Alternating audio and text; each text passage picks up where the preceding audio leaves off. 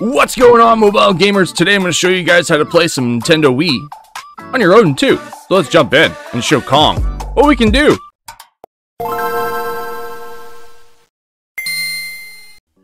Alright gamers, so I'm going to show you guys how to set up some Nintendo Wii on Dolphin. Not Dolphin MMJR, we're going to be using Dolphin Beta. So all we're going to do is go to our Google Chrome. We're going to go to Dolphin Emulator. So we're going to just type in Dolphin Emulator as our search. We're going to go into dolphin-emu.org. We're going to go up to where it says download at the top. Now I'm going to zoom back out. And you're going to scroll down. This is up to your preference. I like to use the latest build. That is the nightly build or the daily build, whatever you want to call it. As of today, doing this video, it's 5.0 20358. Now, the stable build is 19870. That means that it's the build that they have released for us to actually use, and there isn't any extra features or anything like that. But I like this one, 20358. So what we're going to do is we're going to click that Android icon and download it. Now, of course, this is all depending on your download speed. This shouldn't take too long because it's not that big. Now that it's downloaded, we're going to click Open, Install. Click Open again. Click No on Enable Usage Statistics. I don't really care for that. I don't want my emulator to be sending data from my device anywhere. Now, the next thing, I'm not going to show you how to get Wii games. There are multiple videos out there, including on my channel, how to get some games. So I'm going to just basically show you how to configure setting up your games. Now, I'm going to be using my Nintendo Wii folder, which is right here. Click Use this folder, click Allow, and it's going to load my games by default. Now, the next thing we're going to do is we're going to set up our graphics configuration settings. So you're going to click the settings cog at the top right hand side, click graphics. I always use my video backend as OpenGL because it's more accurate. Shader compilation mode, I just leave it at specialized. Compile shaders before starting, I turn that on. My aspect ratio, this is all up to your preference. If you want to force it to 4:3 and make it look like it's a tube TV, that's up to you. I like to just leave it at auto or force 16:9. Stretch to fit window, some games look great. Stretch to fit window. Now you got to think about the GameCube side of this application as well. So GameCube, most of them will be sitting at 4.3 or 4:3, whereas I want to see my games at either 16:9 or stretch. Now we're going to go down to enhancements, internal resolution. Most of the games that I have tested out run great at 2x resolution. Now, yes, this device can handle 1080p, but 720p, honestly, on smaller screens like this are great, and even any devices or screens that are under 22 inches, I think, are 720p. Doesn't matter, in my opinion, but that's my eyes. And 2x resolution, that means that you don't really have to mess around with changing the resolution on most of these games. Now, if you find that some games do have any issues, just go back to 1x resolution, but the Odin 2 is pretty powerful and chunky to actually be able to process the resolution upscaling at whatever max settings you want it to be. Now, I've messed around with this and tried to set some games to like 6x, and yeah, don't even try. But that's up to you. Now, widescreen hacks, I'm not going to use that. I always find issues with widescreen hacks. I know some people might say differently. That's up to your preference as well, and that's just the gist of that. Hacks. Now, I always like to skip EFB access from the CPU. This is just the frame buffering, and I don't want my CPU to be handling any of that information. Now, again, this is up to preference, and if you see any issues with some of your games, then you can turn that back off. Texture cache accuracy, I leave it at fast. I don't turn on the GPU texture decoding. Don't touch that at all. That just starts causing issues for Dolphin. I don't know why. And everything else is just set up this way. Now, we're going to go to GPU driver at the bottom. Now, I don't think the one that has 19870 has the GPU driver option.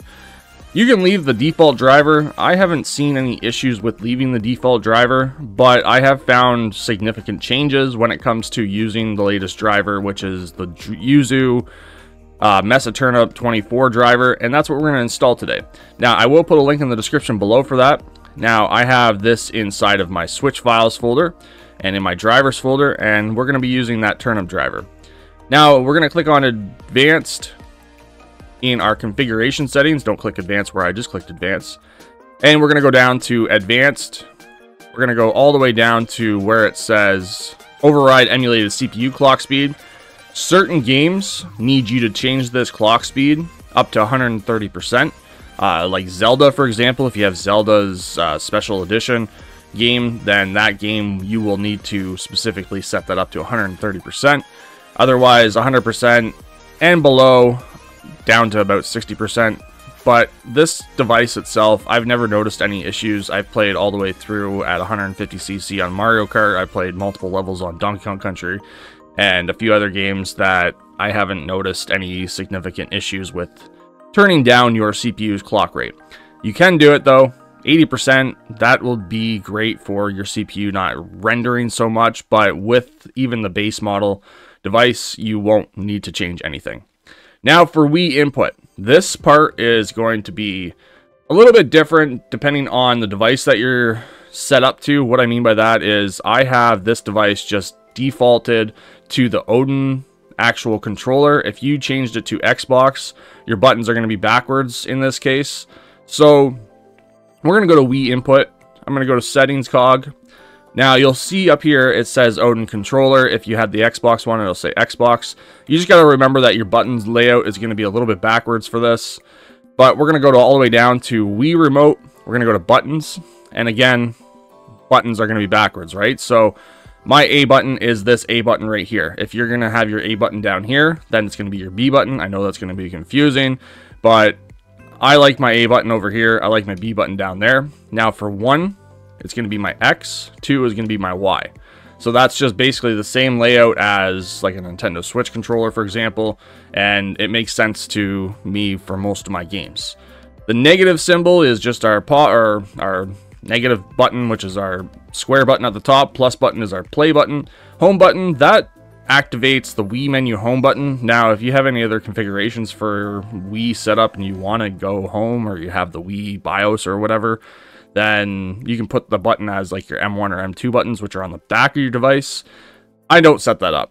D-pad, that's pretty straightforward, which is your D-pad, left, right. And your hotkeys, I don't set these up. I have never seen these significant to be used. Now we're going to go back. Motion simulation. This is just for your pointer. Now I set up my right joystick for this, so we're going to click up, down, left, and right. Make sure that these match up with how I set it up. So watch this. See how it does that full axis 11 plus axis 11. Go back into it, clear it out, and then press right again. Make sure it says 11 minus, 11 plus, 14 plus, 14 minus. And then I'm going to scroll all the way down to where it says auto hide. I'm going to turn that on. So this will auto hide the pointer. What I mean by that, if you ever played Wii, we have that pointer where we can use our Wii remote and point at the screen. And I find it very annoying when that pointer wants to automatically start clicking things or moving around. So that's why I put auto hide on, and you can actually hide it yourself, but I'm not going to show you that because I think this is the best setup for that. Motion input, we don't really need to set this up unless you're using games that need motion. Otherwise, the accelerometer for the motion input, this is just your main Wii remote, right? So this isn't your nunchuck or anything. This is just your main Wii remote, and it's already got the setup for your accelerometer in here. Now, we're going to set up our accelerometer for our nunchuck as well, so that we get the most benefit out of our actual movement of our device, because I've noticed if you don't set up the nunchuck, the motion only allows you to do this, whereas when you set up it, you can go like this, and your smashing, like I showed you at the beginning, will work perfectly, or any motion that you need to. So now we're going to go to our nunchuck. We're going to set that setting cog. My C button is going to be my L1. My Z button is going to be my L2. My stick, up, down, left, right. We're going to go all the way down, keep going, keep going, keep going. And we're going to go in here where it says accelerometer again. Now you can do two things. You can either long press it to open up the settings, or you can press the three dots. You can't just click it and set up the buttons because there's no button to set up. So we're going to long press this. We got to change this drop down to device sensors. And now you're going to be able to see that there is options for accelerometer right, left, forward, backwards, up, down, gyro pitch up, all that kind of stuff. So accelerometer up is going to be this device. So let's go back into that again. So device sensors, accelerometer up, device sensors, accelerometer down,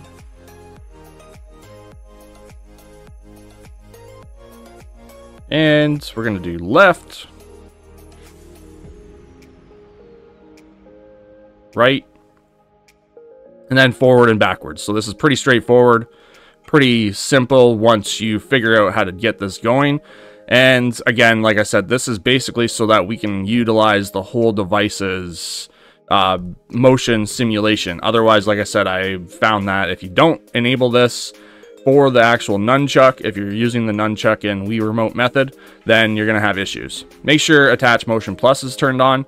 Now I'm going to show you this. I find the vibration super intense on this device, so I like to turn the vibration off. This is up to your preference.